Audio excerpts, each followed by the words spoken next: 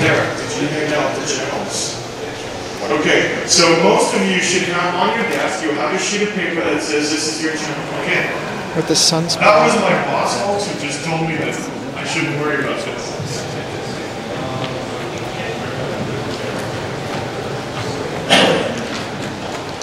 Something you need some help? I'm going to say this. We're at the sunspot. This is a sunspot. You can see how big it is. This is the device we're 13 proctors because I was a bit nervous about how this was going to work out. Track here that goes around. And we have a CD for the lab and some information. Hopefully it'll go well. I'll let you know how it goes.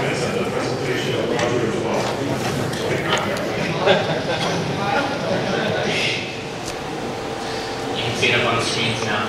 It's really pretty cool. It doesn't have the sensor package that the TrackBot does, so we're looking forward to moving to those when they're up and running. But for now, we've been doing our work by it. It's the one that has a weak network connection and is trying to correct the problem.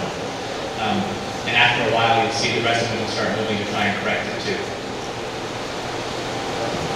Meanwhile, if you look back up on the screen, you'll notice that the interface to SpotWorld is showing those 5 bots. So after David turned them on, they register in with the interface and show you what's going on, giving the MAC address there, and then it's also giving real time. So we've just done a midlet with a sunspot that has the accelerometers on here responding to the. It changes the light. It's going. We're at the JavaOne conference, and this is the sunspot demo or lab, and this gentleman's kind enough to help me manage this thing. This is a base station sunspot, and it's talking to this TrackBot right here. Can you see that?